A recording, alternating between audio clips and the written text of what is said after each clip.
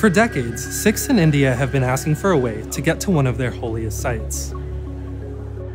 बहुत टाइम से अपनी गवर्नमेंट्स की थोड़ी पॉलिटिक्स की वजह से शायद आना जाना बंद था, रास्ते खुले नहीं थे। अब परमिशन मिली है तो हम लोग बहुत लकी फील कर रहे हैं। जो 70 साल पहले मैं इधर ही से मेरा परिवार गया है, जिला गुजरांवाला था, तो जो हमारे नसीब में हम सोच भी नहीं सकते थे भी हमारी इस धरती पे भी आना होगा। इतनी खुशी सारी जिंदगी में नहीं मिली। The shrine at Kartarpur is about 2.5 miles over the border into Pakistan.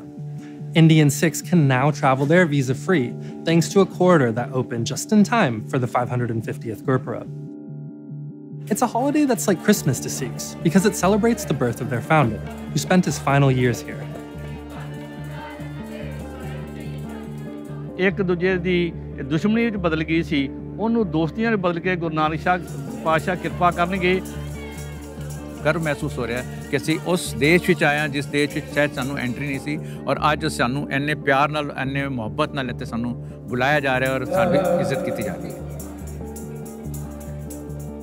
Sikhs were forced off their ancestral lands when Britain's colonies were divided into India and Pakistan. This corridor is a step towards undoing some of those wrongs. जब 47 में हमारे को कहते हैं आज़ादी मिल गई, जो मेरी सोच है हमारे को आज़ादी नहीं बर्बादी मिल गई, हमारे परिवार को अलग अलग कर दिया। सियासी तौर पर वंड हैगी, दिलों की वंड नहीं हैगी। दिलों च असीं पाकिस्तानी होए या हिंदुस्तानी होए सब इक्को जिहे हैगे। श्रीमान इमरान खान नियाजी का भी धन्यवाद करता हूं। Indian Prime Minister Narendra Modi isn't usually overflowing with praise for Pakistan's leader.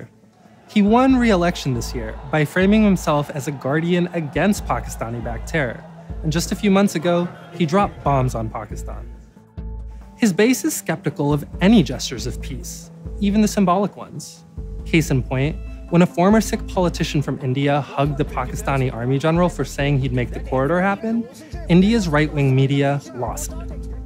It's not just about that hug. It's also about the fact he comes back to India and says Pakistan is so good. For these He's in love with Pakistan. I want to know what Navjot Singh Sidhu says today.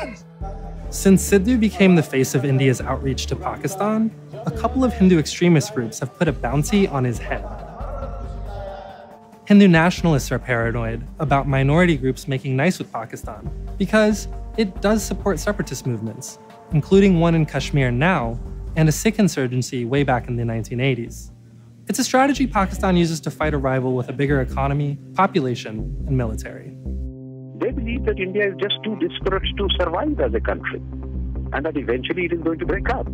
And this is what they see themselves engaged in, a process of taking the balkanization of India, which they believe to be inevitable, and pushing it forward, accelerating it. It's what they describe as the War of 1,000 Cups.